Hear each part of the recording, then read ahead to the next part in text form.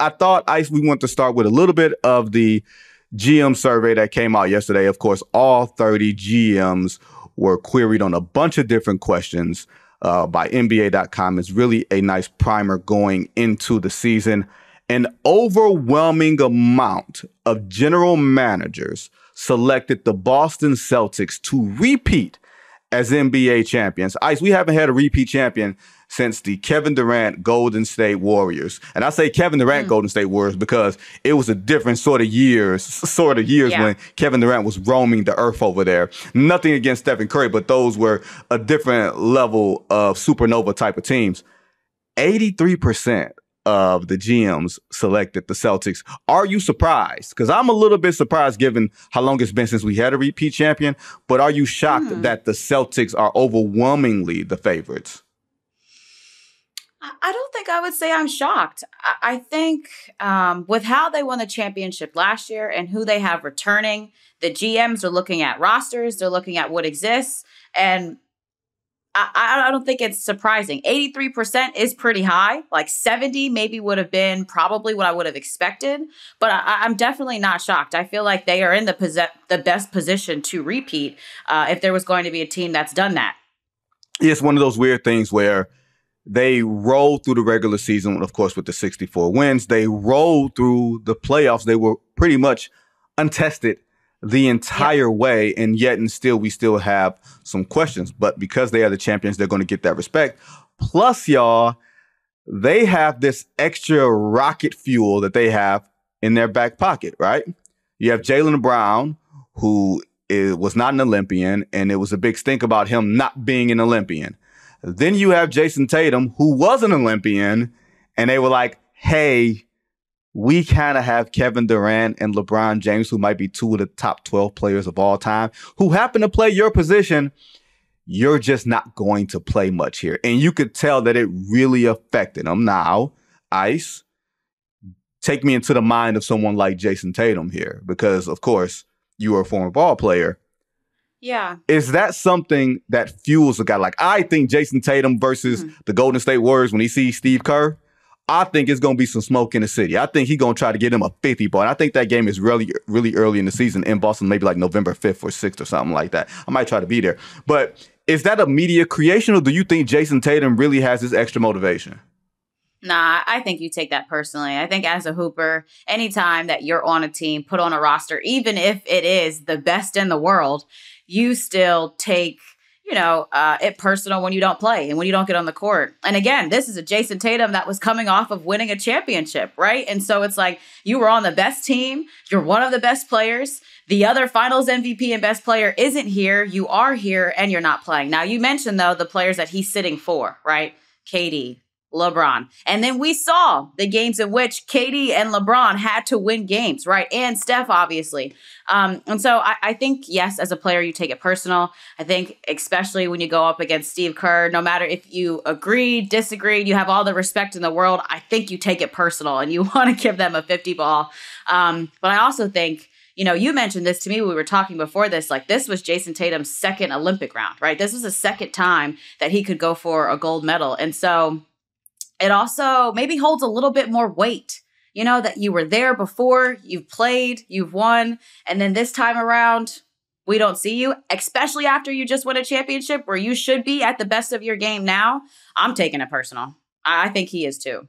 I think it makes for great drama. Like, I think that is the thing that and we love drama. We do. And some people are better equipped to handle it than others. Let's be perfectly honest here. Some leagues are better equipped at handling drama than others, and we'll get to that or not get to that. But I'll give it to Jayson Tatum because he sat up on media day and he answered all those questions about not being on the Olympic team. Like, I know people on that Olympic team, on the staff that were around that team, and Jayson Tatum was telling me, hey, I'm the best player here.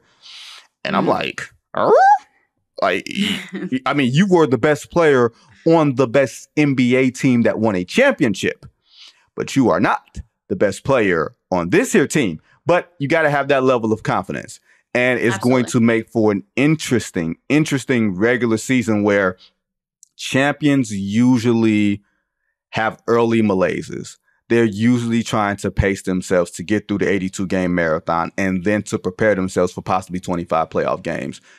now you're going to have a little bit more natural motivation to compete on a nightly basis to show not just the Golden State Warriors and Steve Kerr, but the entire world that you are that dude. And it's funny because in part of this survey, of course, there was some obvious things like Victor Wembanyama is going to be selected as like the best international defender or the best, most versatile defender. Stephen Curry's the best shooter and everything else. But it was two things I want to hit on with you, Ice. In light of Jayson Tatum, he was selected as the best small forward in the league over LeBron and over Kevin Durant. Now, that could be a function of people viewing LeBron and KD as maybe 3-4s, 4-3s, as opposed to pure small forwards. But if they, in fact, view all three guys playing the same position, I think that's pretty telling. Yeah, I agree. Again, this is the GMs, right? So we have to keep in mind like who these votes are coming from. But again, like being in the mindset of a player, you try not to fall into, preseason picks or preseason rankings. Like I did A10 Media Day the other day, and, there's a team that's ranked number 9, but yet last year they were 8, and then they ended up winning the whole thing. Like these preseason things, what do they mean? Who really knows? But I think the acknowledgement for Jayson Tatum is huge. I think the acknowledgement from the league and the GMs is huge. But at the same time, I just feel like he needs to show it. It doesn't mean anything unless you take all of this personal and game in and game out. You're showing us that we were wrong, right? And I don't know who he is because I saw so many people. I can't believe we're even having this discussion. It's October. We should be talking about other different things related to basketball, but here we are. Like there was so many people who were up in arms, and I'm like, well, who's Jayson Tatum going to take minutes from at this stage? And you said it yourself. There were games where LeBron put the team on his back. There were games that when Kevin Durant came back from his injury, where you could see that he was the most vital player on the floor, if not the best player on the floor. And of course, Stephen Curry, closing down that stadium in the final game in a compelling fashion. Granted, they don't play the same position, but those three producing such compelling moments, and Jayson Tatum being in the Christian Laettner, Tyrese Halliburton role of, hey, I'm the clapper. You know what I mean? Hey, sometimes you just got to be the clapper. But yeah, it is going to produce some very interesting theater throughout the regular season. The other thing I wanted to hit on with you, Ice, Shai Gilgeous-Alexander being selected as preseason MVP. Do you think, granted, it's hard to get in the minds of these GMs if they indeed take this seriously, and I tend to think they do because it looks like they take it seriously and not just handing it off to some minion in the office. Is that a function of, A, we think Oklahoma City is just going to be that good as a regular season team, and Shai Gilgeous-Alexander is that excellent of a player with the numbers that he's put up MVP numbers last year, of course, finishing the top 3 of voting? Or is it this... We're not sure you want to give Nikola Jokic a 4th MVP when we're not sure how great his team is? Oh, I'm a believer that it can be a little bit of both. Most don't like that answer because like, oh, you're copying out. You're not picking one or the other, because I just think it can be a little bit of both. One, the way that Shai has played, like you said, over the last 2 years, averaging 30 points per game, all NBA first team selection. You mentioned he had gotten MVP votes. And with what the Thunder return and what they have and what they acquired, yes, they are championship contenders. And so I think it's definitely a bit of the best team and the best player. I also just personally love that it's a guard. Anytime these awards go to guards, I'm always like, thank you so much. We do so much work, and we just talk about post players all day. Sorry, that was just my personal rant. No. Anyway.